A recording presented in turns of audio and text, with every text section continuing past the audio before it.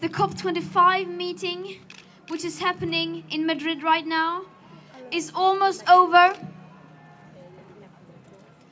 And we unfortunately probably already know the outcome. World leaders are still trying to run away from their responsibilities. But we have to make sure that they cannot do that. We will make sure that we put them against the wall and that they will have to do their job and to protect our futures. I remember a few months ago when I first saw the pictures from the strike in Turin, and when I saw those pictures of countless of people just filling up the streets, I felt so hopeful.